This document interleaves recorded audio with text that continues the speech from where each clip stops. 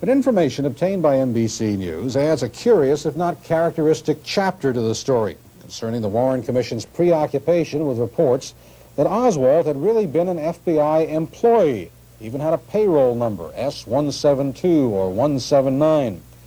NBC News tracked down a newspaper reporter who acknowledges he and a friend made up the story on the telephone to try to catch eavesdroppers. Lonnie Hudkins says they didn't intend that anyone print it.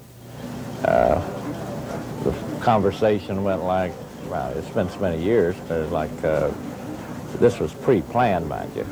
Hey, Lonnie, what'd you say Oswald's FBI payroll number was? And I said, well, I thought it was S-172, and the other guy said, no, I thought it was S-179, and then I said, no, it's S-172, and we agreed on that and hung up. That was it.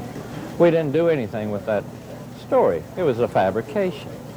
But someone did overhear it and print it. Hudkins says he and his friends kept their mouths shut. The story has circulated ever since and plagued the Warren Commission.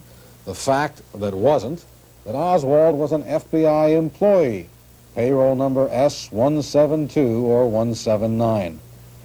Carl Stern, NBC News, Washington.